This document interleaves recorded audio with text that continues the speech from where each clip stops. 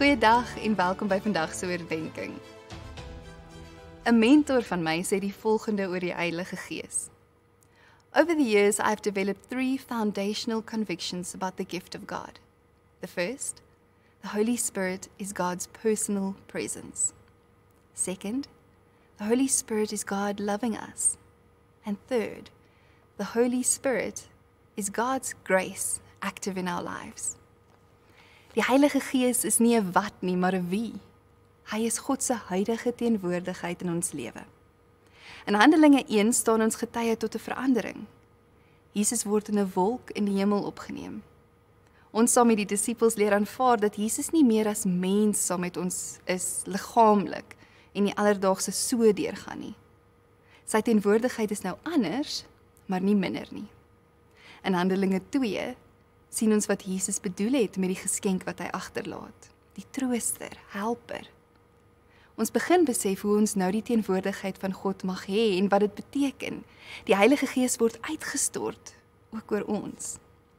En dan verder in Handelinge en die res van die Nuwe Testament sien ons 'n asemrowende reis gedryf deur God, wat kragtig as die Heilige Gees beweeg. Hy bemagtig, hy lei, hy inspireer, hy oortuig, hy troos, help, hy genees.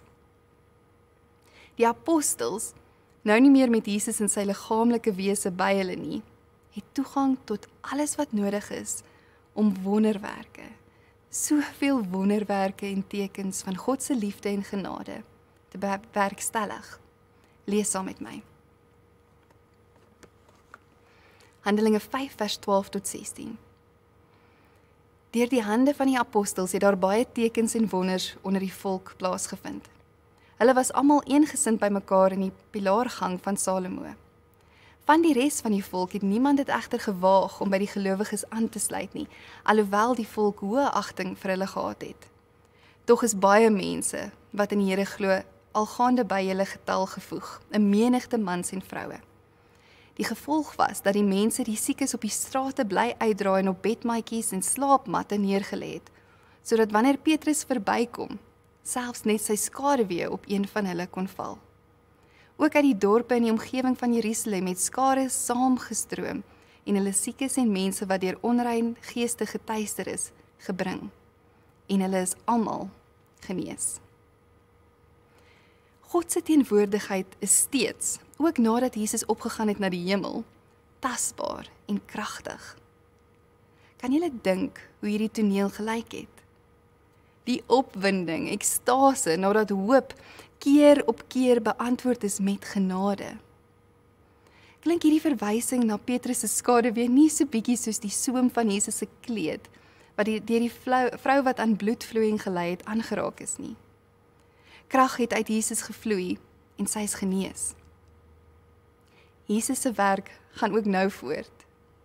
Hier is mense genees deur die hande van die apostels. God se teenwoordigheid, die Heilige Gees, is kragtig aan die werk en bring genesing vir die siekes, vir die wat getuister is.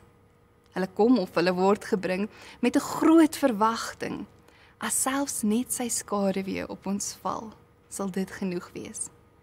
Want die Gees van God in hom is sterk en almagtig, tot alles in staat. Hy is die Gees wat ook in ons is. Hy is God se persoonlike teenwoordigheid besig om ander lief te hê deur God se aktiewe genade wat gee, selfs dit wat ons nie verdien nie. Die Heilige Gees. 2 gedagtes wat by my opkom as ek so dink aan die skrifgedeelte en die genesende krag van die Heilige Gees is die volgende. Die eerste. Wat kan en wil die Heilige Gees in jou en my skaduwee doen? Petrus luister na God se stem. Hy het die Heilige Gees ontvang en is nou tot sy beskikking, soveel sodat mense glo dat hulle deur sy hande, Petrus se hande, genesing sal kry. Hoe hierdie gebeure vertel word, sê vir my iets van hoe Petrus in God se hande bruikbaar was. Die Heilige Gees werk so kragtig deur Petrus dat mense opdaag en uitgedra word op die strate, sodat hulle net tot by sy skaduwee kan kom, soos die vrou geglo het en reg was, dat sy maar net aan Jesus se klere kon raak. Wat kan mense van God beleef wanneer hulle in my en jou teenwoordigheid kom? Selfs sonder dat ons intentioneel iets doen of sê of selfs weet daarvan. Amper soos in die geval van die wonderwerke wat mense glo kan gebeur selfs in Petrus se skaduwee. Kan ons onsself so oorgee aan die Heilige Gees se werk en so toelaat dat sy krag deur ons kan werk soos Petrus, dat mense God se genesing by ons beleef, soos daardie siekes op die straat in Handelinge. Ek dink die genesing wat vandag ook nodig is nie net fisies nie, maar emosioneel, psigies, sosiaal, geestelik. Kan mense iets hiervan beleef in die verbygaan waar ons paie kruis? In gesprekke oor wat dalk op oogopslag onbenullig is. In 'n kyk, 'n aanraking. Hierdie krag, energie van God wat deur die Heilige Gees in en deur ons werk kan doen wat ons nie kan indink nie. Dit kan doen wat ons nie self kan genereer of bepaal nie. Ons kan nie roem daarop nie, maar ons kan deel hê daarin. In die wonderwerk van een persoon op 'n slag, wat die Heilige Gees as Geesgenoot ontmoet, deur genesing en veranderd die lewe verder aanpak. Wat gebeur of kan gebeur as jou skadu spreekwoordelik oor iemand val? Die tweede gedagte. Hierdie Geesgenoot wat Jesus se werk voortsit in ons, wat genees en help en lei, word trooster genoem. Die krag wat deur hom in jou werk verander, is ook vir jou 'n geesgenoot. Hoe is dit om met hierdie krag in jou te leef? Hy is nie net verander nie, hy is ook vir jou. Hoe is dit om te beleef hoe sy vertroosting in jou genesing bring? Die geskenk wat Jesus los, is nie bloot vir ons om onoopgemaak aan ander te verkondig en te gee nie. Die geskenk is vir ons om oop te maak, in te neem, te leer ken en God in die persoon van die Heilige Gees te geniet en te leer vertrou vir alles, ook genesing. Hy kan en ek glo wil jou lei na heelwording. En soms sluit dit fisiese genesing in. Soms word jy heel, selfs al is jy nie fisies genees nie.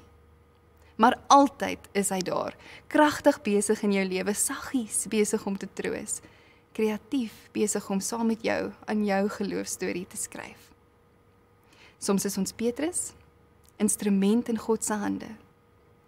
Soms moet ons deur 'n ander uitgedra word na die strate, dat die Heilige Gees deur iemand anders ons kan genees en lei na heelwording.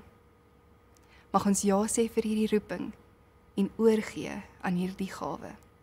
Kom ons bid saam. Heilige Gees, dankie vir u persoonlike, liefdevolle teenwoordigheid in ons lewe. Gebruik ons waar u wil. Raak ons aan met u genesende krag. Leer ons ja sê en saamstap en oorgee en vertrou. Amen.